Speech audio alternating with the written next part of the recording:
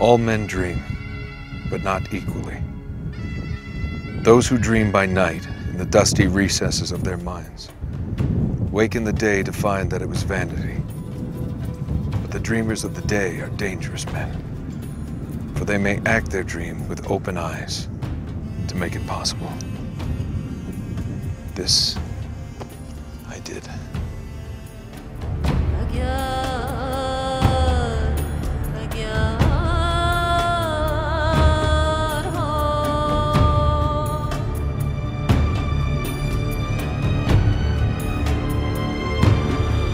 Nathan Drake doesn't actually travel here to Jordan in Uncharted 3, where T.E. Lawrence's house is located.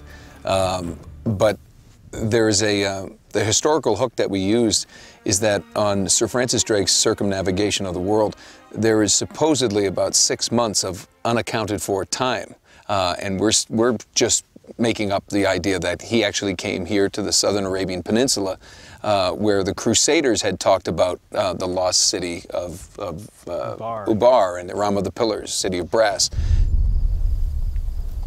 Why are you here? Why do the English cross the Rub al-Khali? They're looking for the lost city of Ubar. The tie-in with T.E. Lawrence's house, who also had dubbed a possible lost city, hundreds of years later as Atlantis of the Sands.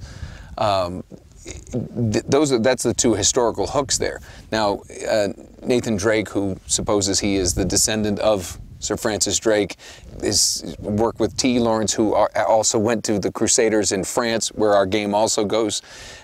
We're trying to tie that all together into a nice, neat package. Drake only had half the clues. Lawrence only had half. We both. And Marlowe has nothing. Sir Francis Drake, when he completed that circumnavigation of the globe, the Queen knighted him, and she gave him a motto, and it was Sic Parvis Magna, which means greatness from small beginnings. I guess Sir Francis Drake's lineage was not at all that great, but he rose to greatness. It is the dream of a dreamer, a mirage of the desert. The cup of death will be filled for thee. It's all in English. That must have been Drake. Here we go. Same with T.E. Lawrence. T.E. Lawrence's surname was an assumed name. It wasn't his. He wasn't a Lawrence. He had very humble beginnings, and yet became this Lawrence of Arabia. So sort of made a lot out of his small beginnings as well. And really the same thing kind of goes for Nathan Drake. That he sort of aspires to greatness and wants to unravel these mysteries of the world. You're gonna keep going, aren't you? For what? Treasure? Hang on, I got you! All three of these men at 3 points in history all had this sort of common theme, this common background, and it's a nice intersection to have them all kind of converge in this place. Admit it. You love all this as much as I do.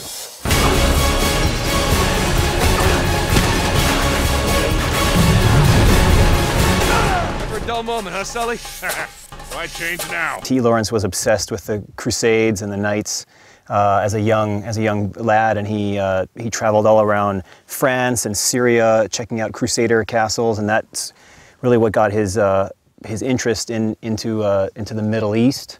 He was here in Arabia during World War I, and when he finally went back to England, he said that if he ever had a chance to go back to Arabia, he would look for this place called the Atlantis of the Sands. He actually coined that term. It was known as Iram and Ubar and the city of brass, and he was convinced that it was in the Arabian Peninsula, actually near Yemen. But so this was a big touchstone for us with Uncharted 3. I mean, we used a lot of reference from this area to model the backgrounds and a lot of the other scenery that takes place in the game, and it looks like it does in the game. It's one of the things that we like to do with these games is ground them in some real reality, and we refer to it as it passes the Google test, basically. If you wanted to search for T.E. Lawrence and you wanted to search for the lost city of brass, that's all there. That's fact. And then we use that as our jumping off point to create sort of the fiction of the game.